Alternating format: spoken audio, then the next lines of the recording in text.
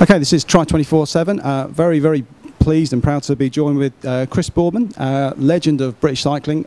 We're in central London, we're at the Future Gallery, and this is the official 2011 launch of Boardman bikes. So, Chris, big day for you today. I know a lot of planning and work's gone into the new range, so just give us a bit of an insight into what people can expect from the new Boardman range. Well, pretty much every frame that we've used so far, the whole frame platforms have been changed throughout.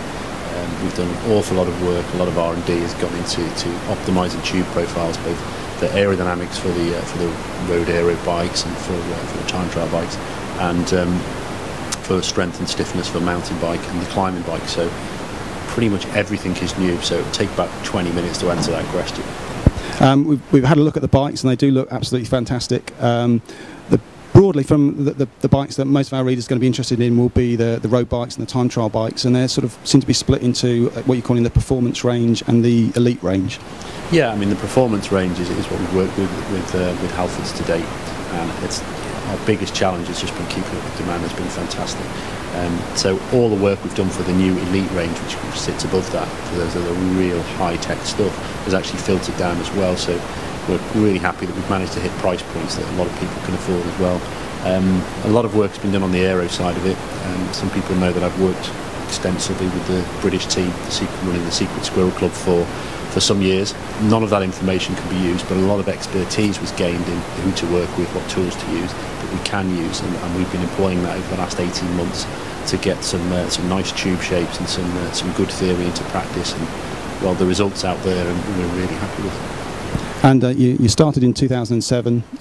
You've had a lot of success with the brand, obviously winning the Olympic Games through Nicole Cook, World Championships through the Brownlee brothers and others. That success came pretty quickly, so you must be very pleased with really just how fast the whole Boardman brand took off. Yeah, we are. I mean, our co-founder of the business, Alan Ingerfield, his background was in triathlon. It was him who actually contacted Alistair to start with, and he just absolutely loves his sport. And the guys got involved with us. We got their feedback. We actually got to put that into making some product.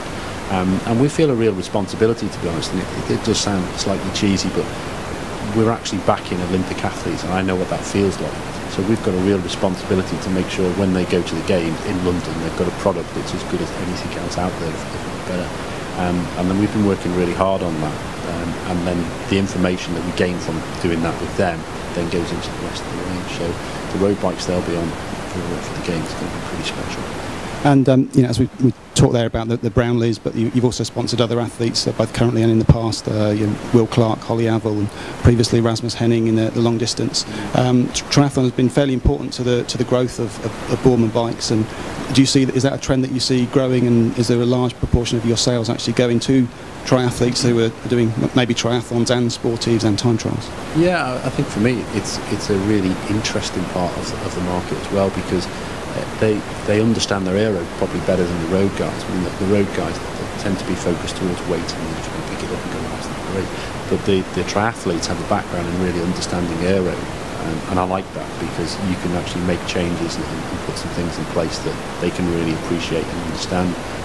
And it's something that we're really interested in. Being involved with the Brownlees as well, and Holly has been great, because we understand it from a user perspective. And I've been in a wind tunnel with all of those guys.